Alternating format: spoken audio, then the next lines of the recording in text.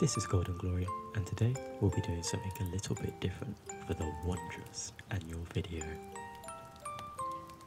I'm sure my loyal audience is becoming increasingly aware that, well, we're growing up. And with the unrelenting march of time from childhood to adulthood, we begin to feel the stressful weight of work and uni. So, for this annual video, I'm going to help you with that. And what better remedy for stress than a good night's sleep? So, my dear subscribers, grab a warm cup of hot chocolate and tuck yourself extra snug into bed as GoldandGlory reads you a bedtime story. Is It Bedtime, Wibbly Pig? By Mick Inkpen. Is it bedtime, Wibbly Pig? No, silly, I'm still in the bath.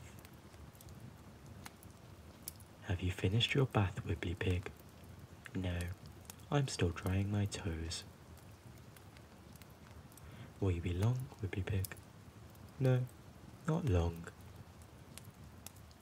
Are you ready for bed now, Wibbly Pig? No, I'm finishing my story. Have you finished your drink, Wibbly Pig? No, it's too hot, isn't it, Pigly? Are you brushing your teeth, Wibbly Pig? No, I'm drawing a picture of Pigly. Are you going up to bed, Wibbly Pig? No, I'm counting the stairs. Aren't you sleepy, Wibbly Pig? No, I'm bouncy. Shall we close the curtains, Wibbly Pig? No, I want to look at the moon. Do you want Pigly or Flop or Dimple? I want all of them. Shall we turn out the light, Wibbly Pig? Wibbly Pig? Wibbly Pig? Are you asleep, Wibbly? No, I'm dreaming.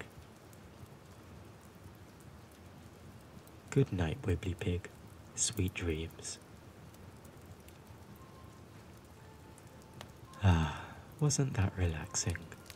I'm sure you'll sleep extra well tonight, and that tomorrow's challenges will be just a little bit easier, especially when GoldandGlory's always here for you.